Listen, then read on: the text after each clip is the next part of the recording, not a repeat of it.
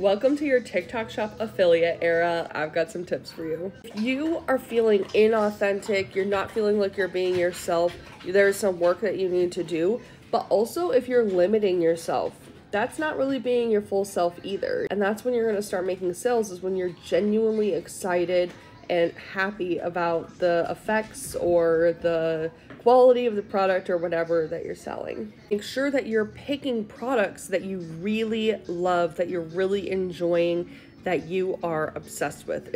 And to be picking viral products that other people feel the same way about. Having the correct format of the videos to make sales and in order to get that pushed further into the algorithm is really, really important. For every 1,000 views or so, you're probably going to get one sale. So just keep that in mind. Your hook, your body, your CTA is super important. If you're struggling with this, I've got a resource up in my stand store for you. It's very affordable and it has been super helpful. I've only made a couple of videos with it and I'm already seeing an increase in views.